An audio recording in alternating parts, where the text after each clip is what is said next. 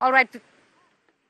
All right, we're getting in visuals of the cabinet meet, which is currently underway. The Prime Minister chairing it. He just left here from the Parliament a short while ago and right now has reached and chairing that meeting. These visuals filtering in. It would be interesting to note as the Prime Minister meets his cabinet on what's up for consideration. What can we expect in terms of discussion there? One big point which is coming out right now and seeming to suggest is the women reservation bill. Is that what is being considered? In what form is it being considered? I want to cut across back to my colleague Polumi Saha, who's joining us for more on the cabinet meeting as it takes place. Polumi, visual streaming in of the cabinet meeting being chaired by the Prime Minister.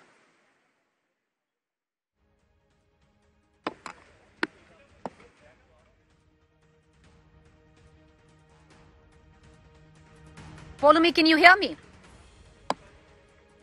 All right, we seem to have lost our connection with Polumi, but I'm going to try and ask our other reporters to join us right now, and let's quickly take you through these visuals that are coming in of the cabinet meeting, which is right now underway, chaired by the Prime Minister. These visuals there, what to expect out of it? What can we expect in terms of the cabinet meet? Well, that's the big question. Lots of speculation, anticipation through the day, and it was called this afternoon is what we were given to understand. Before that, of course, the special session of Parliament which was on, and now seemingly what we are given to understand, viewers, is that it will be the women reservation bill. There was so much speculation a while ago, and of course what happens in the cabinet practically stays in the cabinet. So I doubt a word will even get out on what is being discussed or what's up for discussion.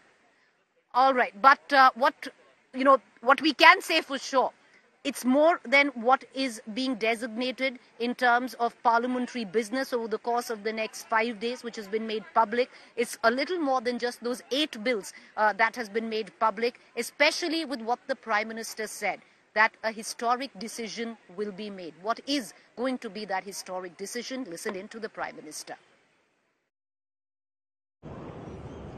संसद का ये सत्र, इस पार्श्वभूमि में संसद का ये सत्र, ये सही है कि सत्र छोटा है, लेकिन समय के हिसाब से ये बहुत बड़ा है। ऐतिहासिक निर्णयों का एक सत्र है।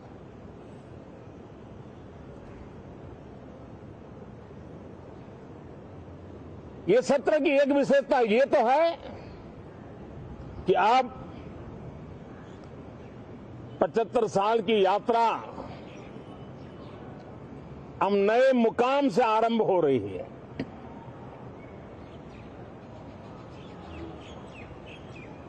जिस मुकाम पर 75 साल की यात्रा की, वो अत्यंत प्रेरक पल, और अब नए स्थान पर उस यात्रा को आगे बढ़ाते समय नए संकल्प, नई ऊर्जा, नया विश्वास और समय सीमा में 2047 में इस देश को डेवलप कंट्री बना करके रहना है। All right, let's quickly get in a word from my colleague Polumi Saha, who's joining us, as well as Javed Ansari, political analyst, Manisha Priyam, political analyst, getting a word from them. But Polumi, visual streaming in right now of the Prime Minister chairing the cabinet meet.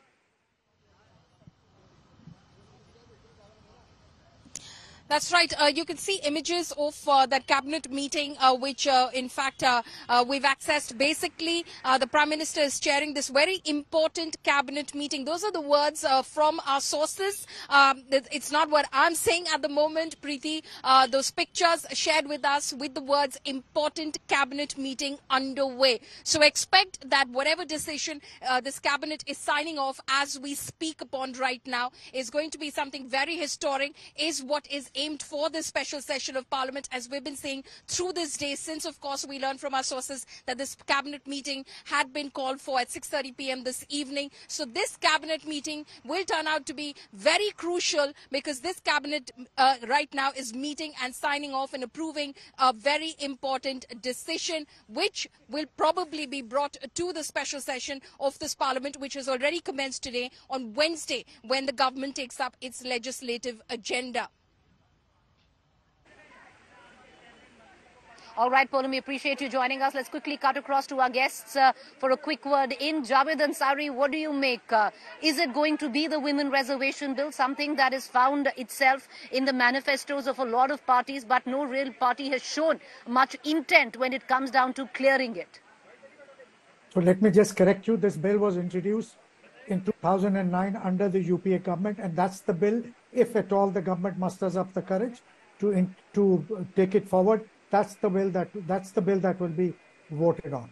One. Two, it's hazardous. At least I have learned in my experience, it's hazardous to second guess this Prime Minister and this government. The only thing predictable about Prime Minister Modi's government is its unpredictability.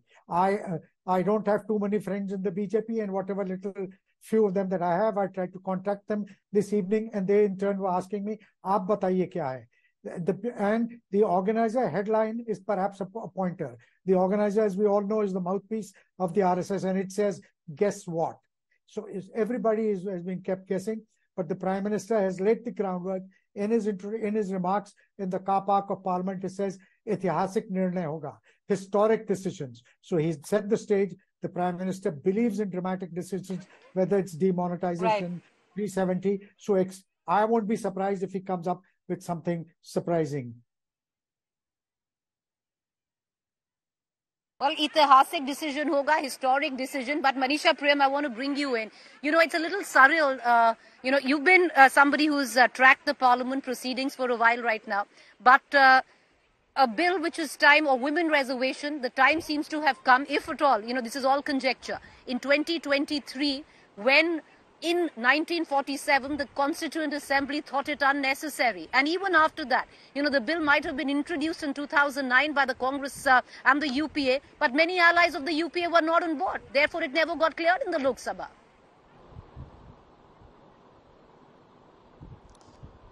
Yes, even now some of the regional parties such as the BJD seem to be talking about the need for the bill.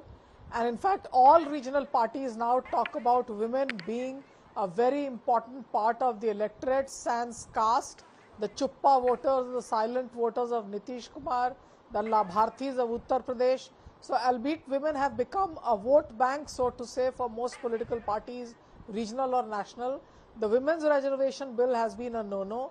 Now, I do feel that in this Parliament an announcement can be made, whether it will be able to clear that roadblock that appears, because remember, as much as there is talk of women's equality and gender equality, there's also the reliance even of the BJP on strongmen and their politics, especially to the north of the Vindhyas in the state of Uttar Pradesh. We've seen how difficult it's been for the party to take any action on somebody like Brij Bhushan Sharan Singh.